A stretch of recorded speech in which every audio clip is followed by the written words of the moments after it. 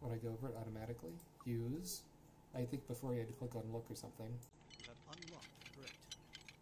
Right, pretty cool. And we're opening up. Here we go. And we don't want to use the lamp until we need to because it has limited power. We're going to save the game. I have a gazillion save slots from back when I was testing it. And geez, it's like a year ago. Wow. Yeah, so a long time. They've done really a lot on this game. You're in a small chamber beneath a 3x3 steel grate to the surface. A low crawl over cobbles leads inwards to the west. So you can kind of see this is where he came from. The loading screen is pretty quickly. Has trash cans. Please keep area clean. Strange. Looks like others have been here before you. So there is, kind of, there's a thing with the gaming narratives, and I've worked on some computer games, both developed myself and then at other companies. There's a thing where it's kind of like narrative that it's not didactic where people aren't talking to you. You're kind of, oh, look, okay, this means other people were here before. What's the story? It's kind of this kind of visual storytelling, the kind of, like they say with screenplays, with movies, right? Look, don't tell, same kind of thing. Oh, hey, Ken. Thanks so much. Thanks so much for coming in. Just saw your chat. It was a lot of fun working on this in my limited capacity with the closed beta. And yeah, thanks for tuning in. I appreciate it. It's my first time doing the 2.0 version. We can do the map right here. And you can see we're in the forest, going to the cobble crawl, and very good. This is exciting. Yeah. Well, it's been a bit. I hope you're doing well, Ken. It was a real pleasure to help with this game. Growing up on the Sierra Online stuff and interviewing you for my podcast, that really meant a lot. So thanks for tuning into the stream here. Okay. So we don't want to use the lantern until we have to. You're welcome. I guess since you're in the chat, I do have a question. So back in the day when you and Roberta had this game on the home computer, the original Colossal Cave, were there hint lines you can call at the time, or were there even BBSs you could go to figure out where to go, or you just would have to spend hours and hours in the room trying to solve it?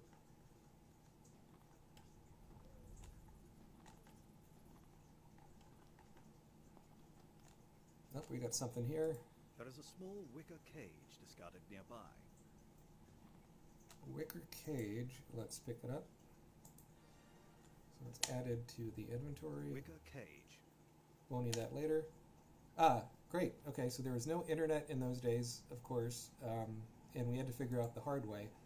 And that is part of the reason why these old adventure games had a longer playtime, is unless you went and bought a hint book or you couldn't afford one or whatever, or didn't have friends with the same game, you would spend hours and hours on the same room and the same screen trying to solve these things. So it's pretty cool. I have no patience. This is from Ken Williams, the founder of Cygnus and then also Sierra. This is so cool. I have no patience, he says. I lasted about 10 minutes. Roberta stuck with it and fought her way through the end. I'm kind of like with you, Ken. Like, my patience when I was younger, I think, because I had more time, was good. But at some point, I go to the walkthrough, and very early on when I was on the internet, and I was like 12 and like 94 or something, I read on, I think, the adventure game message boards, news groups, he who lives by the walkthrough dies by the walkthrough. Meaning that it's kind of like the Pringles potato chips. Once you start, you can't stop. And that's always very funny. To me, I've always remembered that ever since. The old save early, saved often is true, because you can die in these games quite a bit. So let's fire up brass lantern. The old lantern. Lamp on. The lantern is now lit. And we're going to go to the cave. Not the cave, we're in the cave. Go to the little bridge. Very, very good. Oh, that's where I came in. Okay. I have not played this since I tested it. I see. Audio is muddy. Yes. I don't think it's your end. I had a microphone kind of malfunction. But, just sorry about that.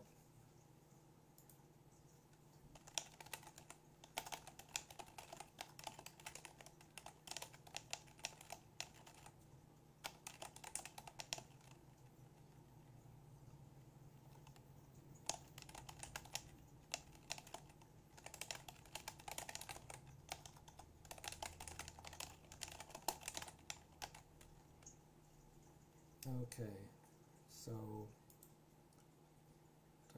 it's strange. You are crawling over cobbles in a low passage. Very good. Let's keep on going. Crawling over cobbles. So as it tells you new things, those are hints to where you can go. Oh, this is not the right way. But you can hear all of... thanks, Ken. Yeah. No, it's some issue with the microphone where by default Windows 11 it thinks it's in power saving mode with the microphone and it turns it off, and I've turned it off in the control panel sound and that is not working either. You can hold down the shift button to go faster. I think this is where I came from. Nope. This looks promising. Very, very good.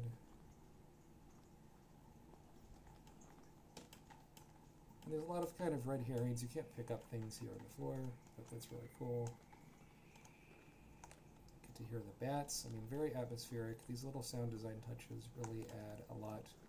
Ah, okay. Here we go. Because this is the, got to get the wand. There's no use for that here. This wand is, oh come on, very important in the game, the black rod. Black rod. And you can use it to do spells, such as this one right here, X, Y, Z, Z, Y, which will transport you back to the home base of the cabin. It says Zizzy. And if we go to thing, it's right here. Zizzy. In an original version of the game when it was in beta, I don't think it did the spell on the notepad, and once that was added, I think that's something that made the interface better. So, that's all cool. Oh, come on. Am I going the wrong way?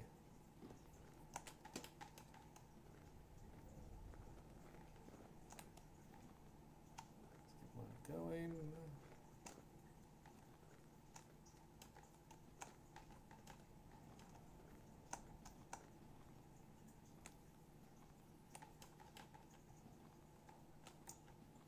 And they had to make like the maps bigger in this game too, which makes sense because in the text one you can really go through it quite quickly because it's just north, south, east, and west.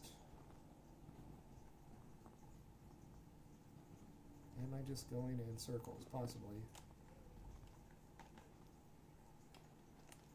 Should just use the map. I'm going south. I need to be going west, of course. Don't forget to save the game. Ha! Good, yeah, good tip here. So don't forget to save the game from time to time. You can be brought to life, but I think it's only 3 times or something, and then there's no more continues. It's a limited amount. You go all the way back to the well house. Blame Don Woods, one of the original developers, for that one. If you save the game, you can get going again. Good point.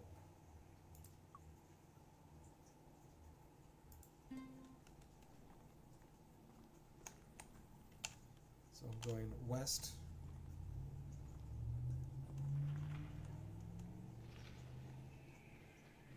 We can't go past here, but we have to go back and over. Let's see.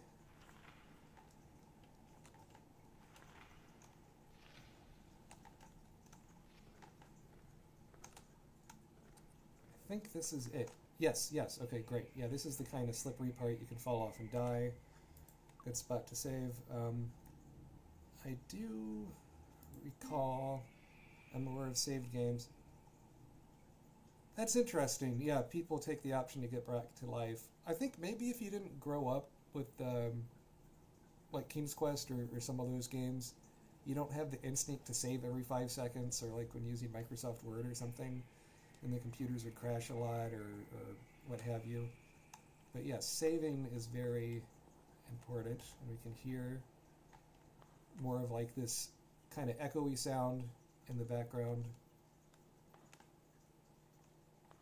And yeah, probably right, not used to save and restore. I mean, I still, when I'm a technical writer at my day job, and when I'm doing these things,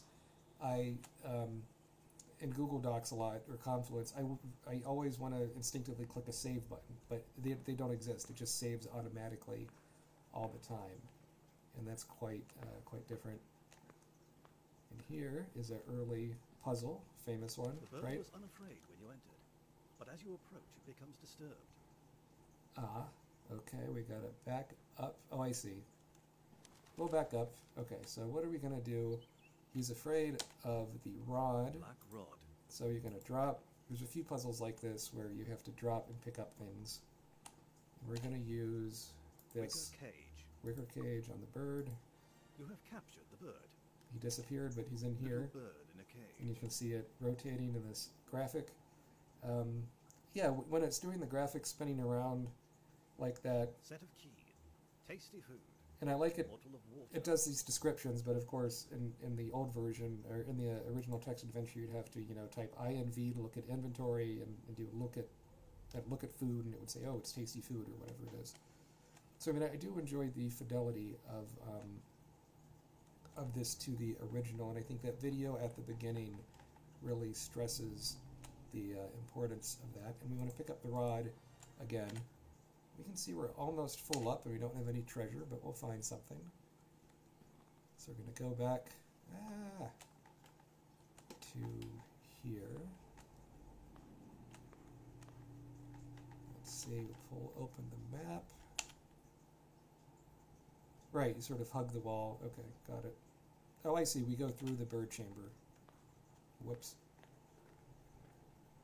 It's been a while, and it's going to load. Really good, good improvements on the loading time there. At your feet is a small pit breathing traces of mist. A white mist, usually water, seen from time to time in caverns. It can be found anywhere, but is frequently a sign of a deep pit leading down to water. Oh wow, that's really cool, Ken. I didn't know that. Yeah, so he's saying right here in the inventory screen, it is not 3D imagery doing it in real time. It is said I could not get 3D images to display correctly, so I cheated and did 2D sprites. It was a hack, but no one has noticed. I certainly didn't, and it's a really smooth scrolling animation. And I'm reminded a little bit of in the one you did, the first Phantasmagoria game. You could pull up items and then kind of like rotate it with your mouse in 3D, and sometimes there would be like in the back of a painting, maybe you could pull the back of the painting and open it, and things. And here, I mean, that it's 2D makes sense and interesting. Oh, this is great. Okay, on the VR version, a different engineer, John West, did it as 3D, and those ones are true 3D. Well, I really like how these look here for the 2D, and yeah, that's a good kind of bit of movement with the items. Of course, and from the original design of the game, because you have food and you get hungry and you eat food or give food to people, that's a bit like the RPGs. Yeah, Phantasmagoria held up well. Roberta played through it recently and had a blast.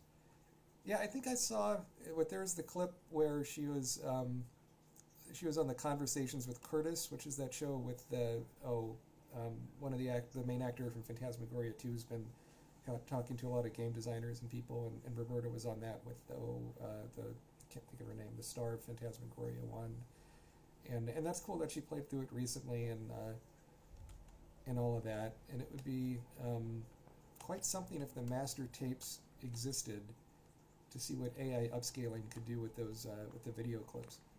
But yeah, there's not. I mean, Haunted House. That's pretty classic sort of storytelling.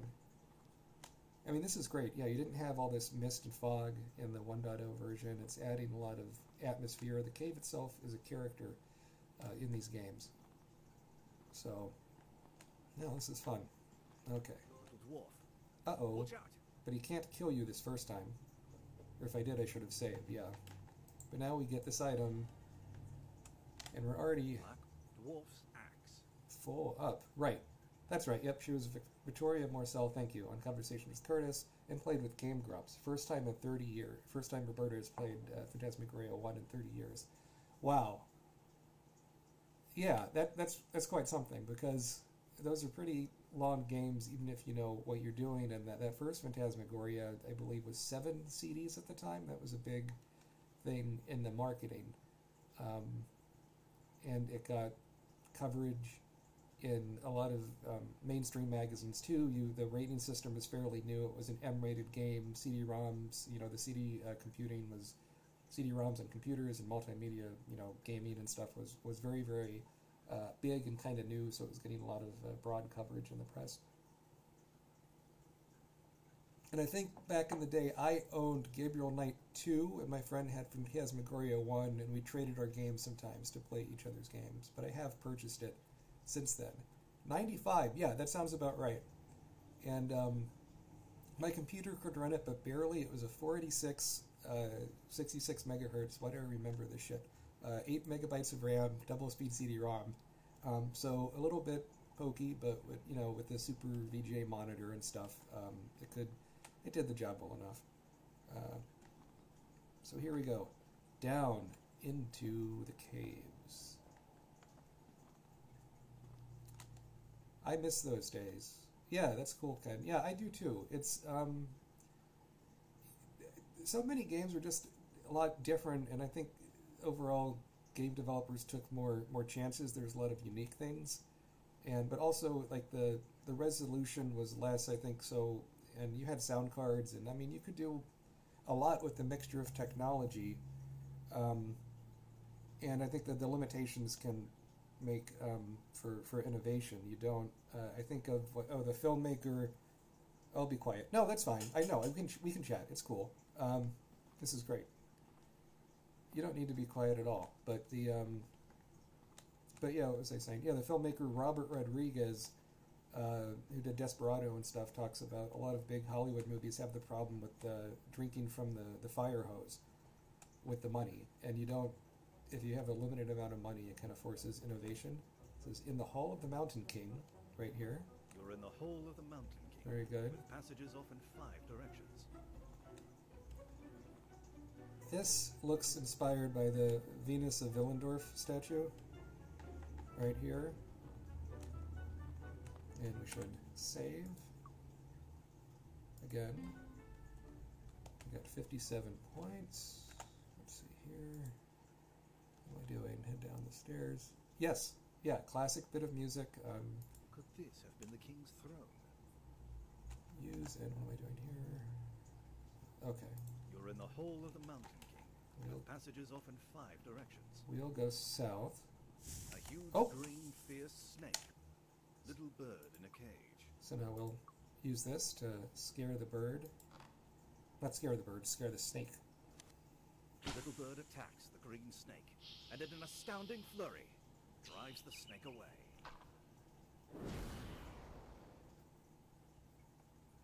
The narrator in the game is excellent. I don't have his name in front of me, but he has, it's kind of like a Monty Python quality, a bit tongue-in-cheek, a bit sort of sarcastic, but not as much as stuff with, not as much as like, Gary Owens in Space Quest, where it's like, oh, what a pantaload. The kind of humor. Okay, so huge debate behind the scenes where people wanted non-stop music. Roberta held firm. She wanted more music occasionally, thinking it would be more special when it plays. Yeah, that's an interesting point. I like how the music is limited because it makes it more special when it does come, and it kind of signifies you're advancing a big, the next big chapter, so to speak, in the game. You made a big accomplishment. The music is a reward, like the video clips would be in Phantasmagoria and so forth. And those kind of cutscenes. Oh, what do we have here? That won't work here. Oh, we have a thing. Yes.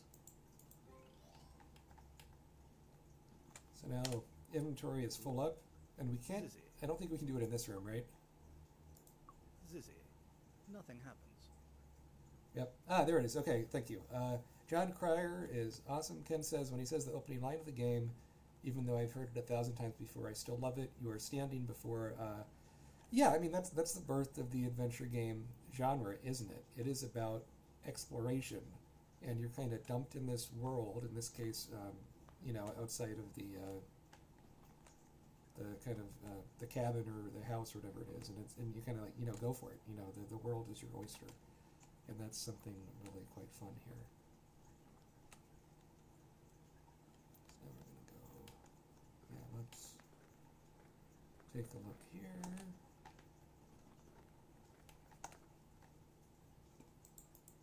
Sorry, you'll need to drop something before you can. So we need to drop something.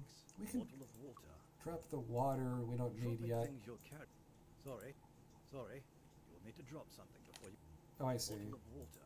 Dropping things you're carrying requires a nice wide. I was too close to the statue, so I couldn't drop stuff. Okay, not a problem, Ken. Thanks so much. Roberta's making tacos where I have to open the wine, fry the tortillas. Thanks, I appreciate it. I'll send you a link to this if you want, and you tell Roberta I said hi, and I'm having a lot of fun playing Colossal Cave 2.0.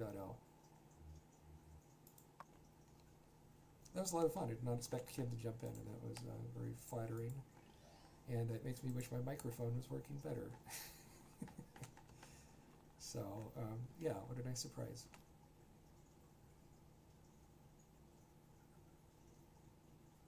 Absolutely. Thanks for playing. Okay, I have Marcus link me to the replay. Sounds great. Perfect. So we're going to go through here. Let's see what we're doing. I'm going to go back. I think this is where we came from. Maybe not. So if we look in the map, we've kind of wandered around. It's easy to get lost in a cave because it's a cave. But there you go. And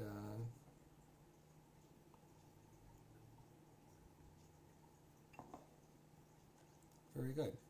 So we're here. We're at highlights, crossover junction. Maze different. This is a really hard maze in the game. We don't want to do it because I'll get lost and die. However, I want to go to the Y2 room. So I will double back, go east and then north.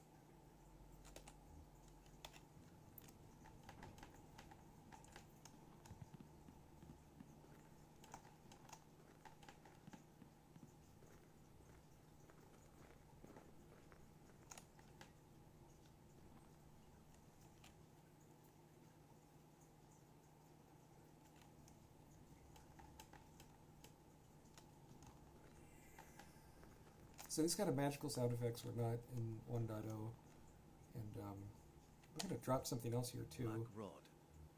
Tasty food. The food will drop. Nice on the map, it is showing where I drop things with the graphics. So we visually know where stuff is because you got to drop around, kind of like Hansel and Gretel dropping the cookies, or excuse me, the breadcrumbs as they're going through the forest so they don't get lost.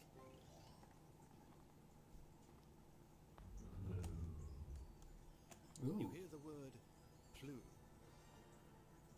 It says Y2. Y2, indeed. So from here, if we look here now, we got two. Plu warps you to, the spells in general just warp you to different rooms, but X, Y, Z, Z, Y, Zizzy. And if you play Return to Monkey Island, there is the latest Monkey Island game. There's a cave that has big homages to Colossal Cave Adventure, and Guybrush Threepwood literally says X, Y, Z, Z, Y, and you get to transport to the beginning of the cave, and it is a delightful sort of old school maze. Zizzy. There's no use for that here. Oh, come on. I have to do it, I think, let's just backtrack, screw it, and just go to the beginning, which is fine. South, east, okay, yeah, we'll do that.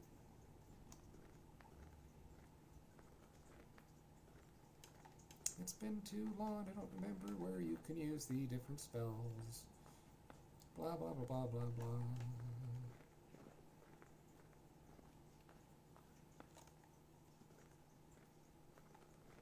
All right.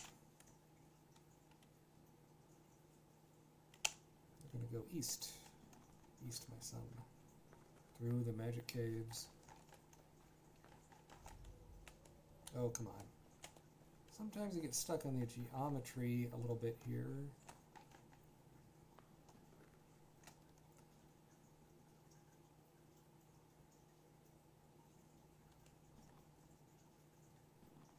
This is where we got the birdie, remember?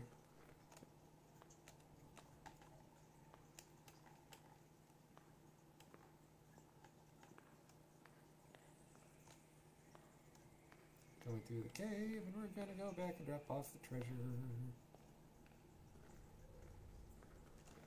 If you look... Precious brass lantern. Brass lantern. Brass lantern. You have turned off. It is now pitch dark. If you proceed, you will most likely fall into... Uh-oh. Brass That's right. The So if lantern you is now don't lit. keep the lantern on, you will just take a few hits and like die automatically. In Zork, it was, you know, what, you'd be eaten by a Gru, you know. Oof. Okay, gotta go east.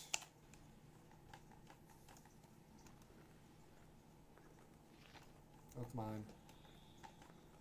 Blah, blah, blah, blah, blah.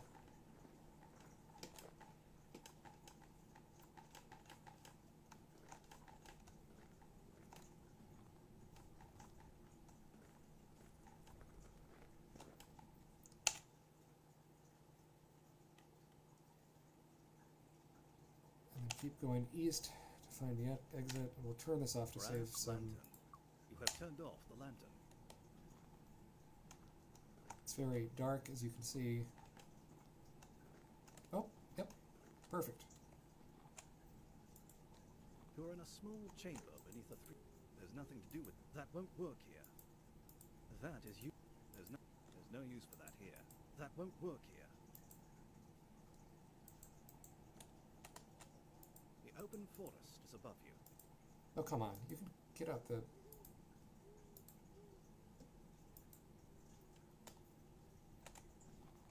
Come on,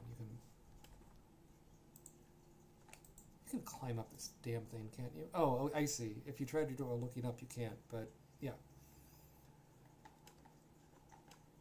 Man, yeah, if you missed it earlier, you know, feel free to look at the chat, and apologies for the audio. It's kind of on the fritz on my computer at the moment. I have to get that fixed.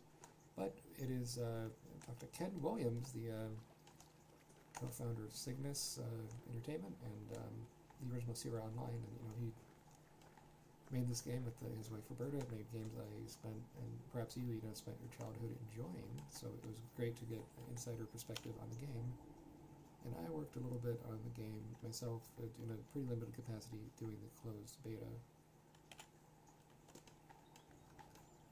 And there's the house. So now we're going to drop off stuff, right? On the table. So it's like Rare coins. place. Not drop, but when you place, it goes automatically. It's kind of a Disney touch, right? It plays the sound effect. It didn't really have as much of those sound effects in the original version. I'm really impressed with what they've done. It's like a lot of ease of use stuff that if you didn't play 1.0 of this new Colossal Cave, you would have missed something. Precious jewelry.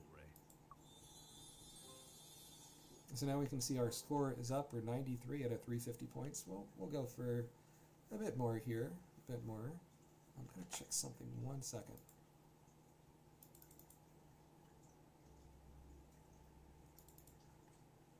Go back to the game. What is it? Bridge. Oh, I see. Okay. Yep, we can do that. You're inside a well house. So if we do... Zizzy. I think that works here. Zizzy. Yep. You feel a strange pulling sensation. Strange pulling sensation. Is that a sex joke? Maybe. Could be. It's awful lonely in the cave. So where does that take us to? It is now Pitch black. Lantern. The lantern is now lit. Ah, I see. We can only use it where it says at the Zizzy Stone, of course. So gonna go west, blah, blah, blah. Okay. And I think, you know, when... I haven't played this game much since I did the closed beta for it, right? But when you keep on going, what's really cool is...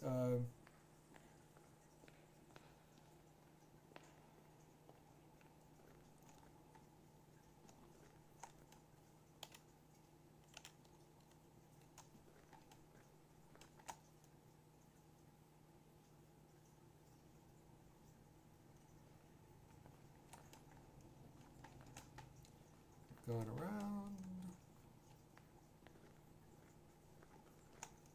We're going to do the stuff here with the... Okay, so we looked, what we dropped was the food and the water. We don't need that for a little bit here. That's in a different part, kind of in the bed quilt section, I think. But now we're going to do some of this with the crystal bridge. And it didn't do this glowing effect here. I recall that distinctly, and you can hear kind of the water. Again, it's these atmospheric stuff. And I've been in Carlsbad Caverns in New Mexico, and I did spelunking once in Boy Scouts, and it was a pretty traumatizing experience, to be honest, because you're on your stomach. There's people on either side of you. You can feel condensation of everyone, and nobody had any panic attacks, but we did have a scoutmaster who was a larger fella get stuck, and so everyone had to push in his butt to get through. It was like a joke out of The Simpsons. It was quite funny. So here? There must be a way to cross this fissure. So how do you cross the fissure? Black rod.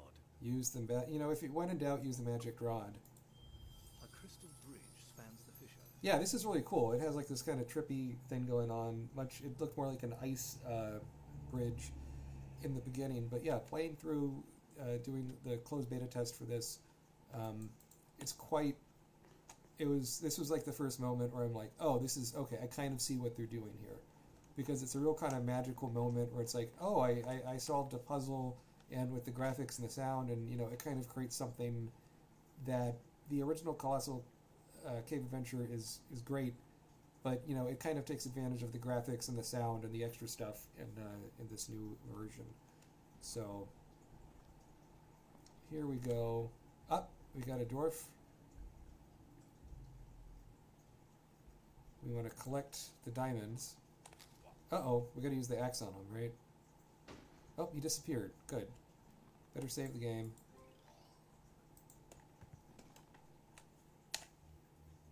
Several diamonds. Several diamonds, yeah. He sounds Brass lantern. He almost sounds a little bit like John Rhys Davies, doesn't he? Jason Cryer, the voice actor. Several diamonds. Indiana, we had bad dates, Indiana.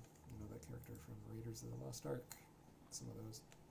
Okay, so what do we have here? Blah, blah, blah. Okay. I'm just looking up something here in this hint guide. Coins.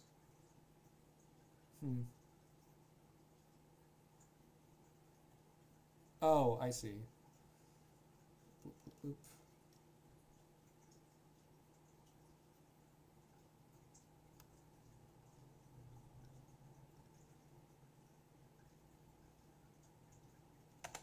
Yep, so we're going to go to the bed quilt stuff, which we're here in the Hall of Mists, and continue going west and then north, which is why those compass things are so useful.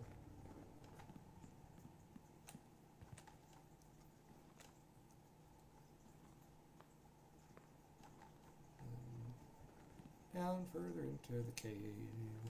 I mean, yeah, this feels a bit like the Hobbit or something, right? And we're going and seeing what's happening. There is a threatening dwarf. Uh-oh. A sharp knife is thrown.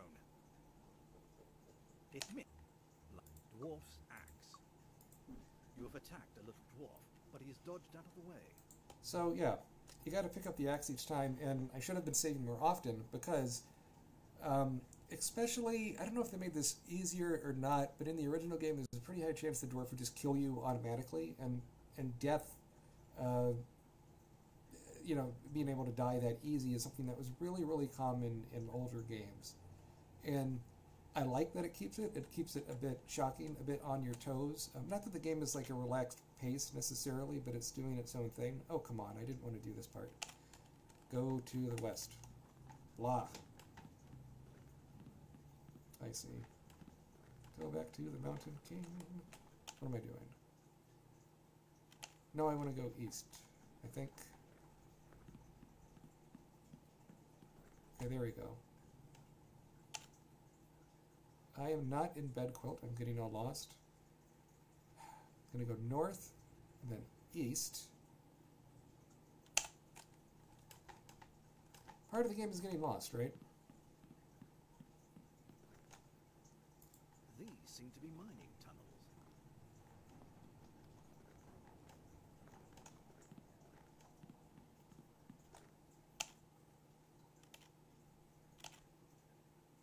to go east till we get to the altar room, which is not quite here.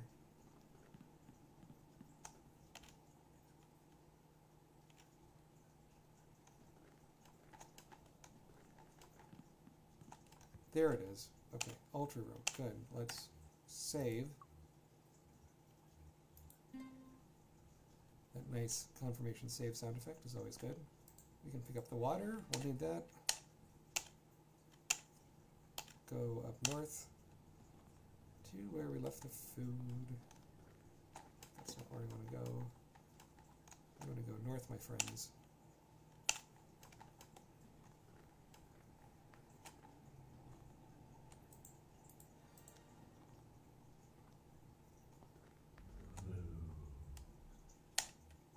So he says, he says Plu every time. In the 1.0 version, it sometimes was tricky to get Plu to trigger. That's a bug that got fixed, which is nice.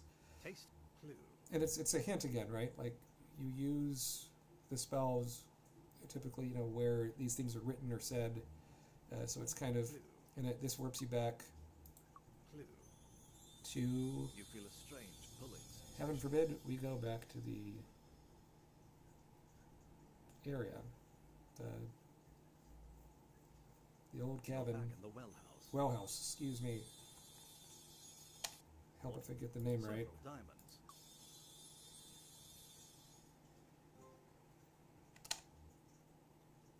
It'd be nice if it said that you got blah blah blah out of how many treasures. But it doesn't. But when it's all filled up, it feels nice because you can look at it and there's a visual thing of like, oh, look at all the progress I've made. Zizzy. No. Plu. Plu. Plu. You feel a strange pulling sensation.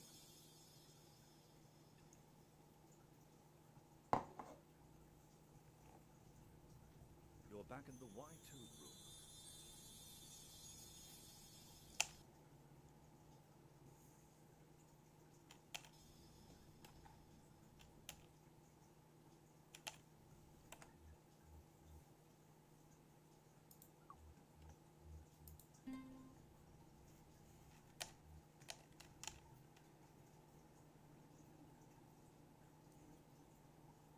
So now go do down to the bed quilt, right?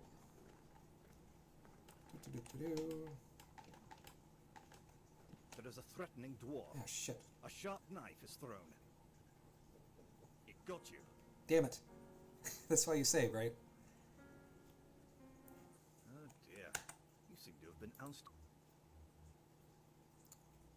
So this is a good point, right? So when you die, it does say you've scored this many points using how many turn. I mean, the turn things in the original game, every action you did, look, eat, whatever, counted as a turn. And yet, because it's graphics in this one, I don't know quite how they do that part. So we will go back to here.